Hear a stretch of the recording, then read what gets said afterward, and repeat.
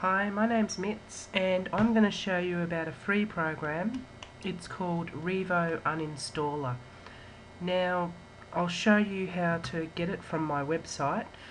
If we go to, let's have a look here, tips4pc.com, there's the address in the bar up the top. Also there will be a link next to the video if you're watching this video on YouTube. Okay, so what we do now is we can just go to this home section here and go to the freeware section. Okay, now you'll be taken to the page where there's all freeware, and just have a look down here under utilities and it says Revo Uninstaller.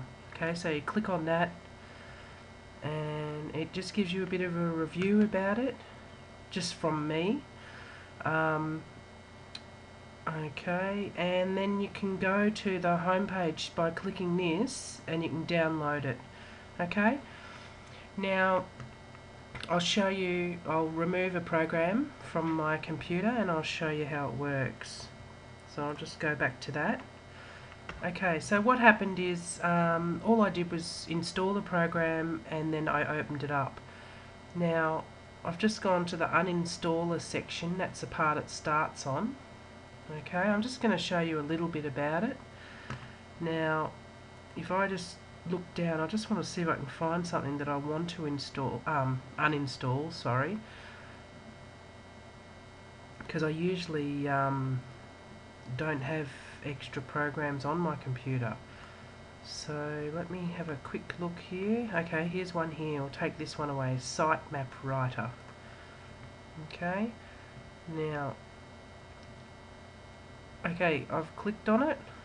Okay, now I'm going to go up to the top here and I'm going to say uninstall. And it says, are you sure you want to uninstall the selected program? I'm going to say yes. Okay. Now I'm just going to go for this one here. I mean, you don't need to be too safe. This one I've tried a few times and I've had no problems. It's moderate, includes safe mode, performs an extended scan to find all the applications leftovers in the most common places of the registry and on the hard drive. Okay? Next. Now it's actually creating a restore point itself, which is great. So if I wanted to go back, if anything did go wrong, I could fix it up.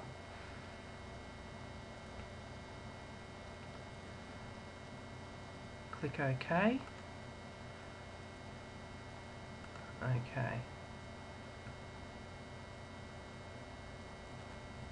Now I'm going to press next. Now it's going to scan my registry for any leftover information.